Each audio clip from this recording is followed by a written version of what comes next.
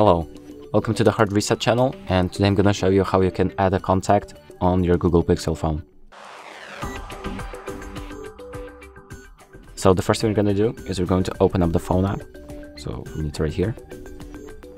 And then we're going to click on this green icon on the bottom right. And then you wanna write down the number that you want to add as a contact. So I'm just gonna type in a random, for example.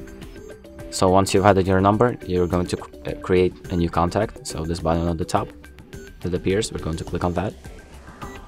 And here you can enter the first name, enter the last name, and you can, for example, change the label, or you can save it to multiple devices on your phone, or to your account even.